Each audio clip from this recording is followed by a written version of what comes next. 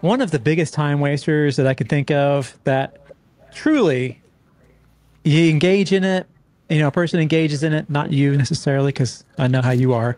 But it's easy to get sucked into it, and you feel like you're accomplishing something when you really truly are not. And in fact, you're doing the opposite. You may even be hurting yourself, and that is getting sucked into we'll call them philosophical debates, because that's what all they really are with roofing contractors. It's usually roofing contractors most of the time. Or PAs. And that's the situation where they say, oh, well, I mean, how can you say this isn't a hail hit? And then you start into talking about what hail damage is. And I mean, you can give them a little bit of education, but then it turns into, you start going down rabbit holes, and then they start bringing up other things, pointing at other things. Well, what about this? What about this? What about this? What about this? What about this? And then next thing you know, it's 30 minutes later, and you got this, you've wasted 30 minutes or more talking about things that you just can't do anything about. One of the things I learned early on, there was this guy that had this YouTube channel, and he had this video, and he talked about don't argue with contractors. I don't know who that guy was. That was my first video. I will say that when I first started, I got sucked into some arguments with contractors. I did too, for sure. It happens because we don't want to be doubted. We want to feel like that we're the expert, and nobody likes their knowledge questioned. It's not fun. It's just, like, especially when you're brand new, because you're trying to earn respect in the business. And so you get offended.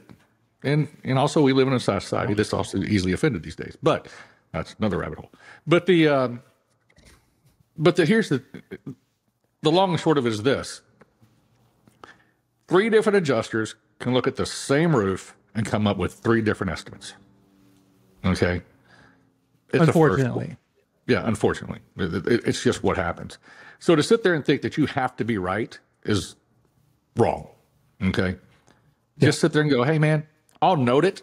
I'll put it in my report that this is what you feel that it is. I'll let the insurer make the decision. That's what I do. I do it a lot. At the end of the day, it's still what I write in my report. It's still what I come up with is what they're going to go with. They're also smart enough to know that they can also order, most of the time they can get a reinspection if they don't agree with you, and they can request a different adjuster come out if they don't like you. And they, my favorite line with a contractor is, well, tell me why. Tell me why. And I wait for their answer, and I shut up and I don't say a word. And I say, man, you got to sell that to me. You need to sell that to me so I can sell it to the carrier. And I'll write down whatever it is that you tell me right now.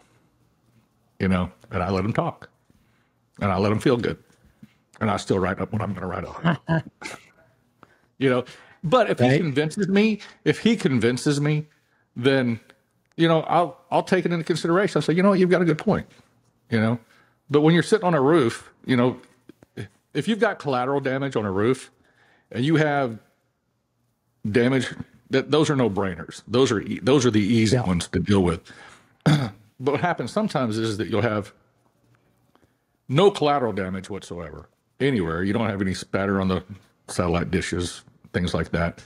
And the guy's sitting there just pointing out hell left and right. And you're looking at this stuff, and sometimes it looks like it could be hell. Okay, it looks like it could be, and you're not sure. All right, that big.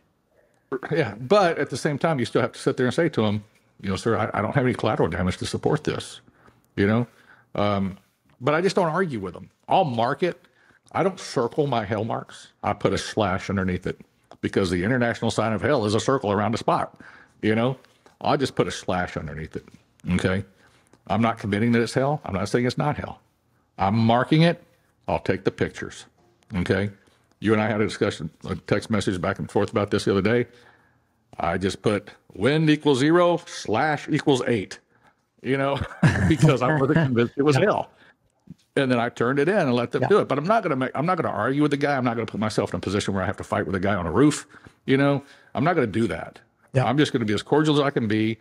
I'm going to let him say what he wants to say. I'm going to have him to sell it to me, but I'm not going to argue. I've had PAs do this to me. I've had contractors do it to me. I've had PAs show up with a cameraman and a microphone a guy with a boom mic, because I guess he was trying to do his own podcast. I don't know what he was doing, but he was trying to rope me into a corner, and I just let it go, man. I just let it. I just did my job, and but you don't have to argue with them. It's not your job to argue with them, you know. And No, it's not worth getting upset over. Don't waste your time, you know.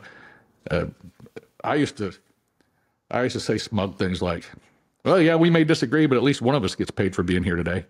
You know, I mean, I came up with that line. That got on my nerves.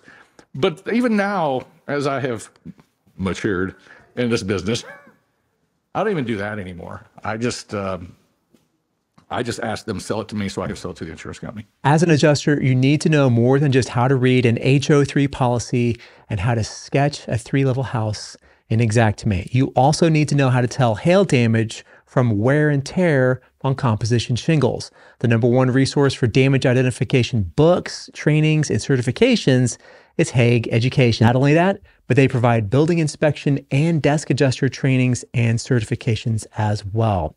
These are the guys who make the classic Hague Damage ID books that I used for years to educate myself, my insureds, and quite a few roof sales guys on what is damage that we can pay for and everything else. Looking at you, bird poop. Get a discount on all books, tools, certifications, and other trainings with the code AdjusterTV at checkout at hagueeducation.com. You know what's boring?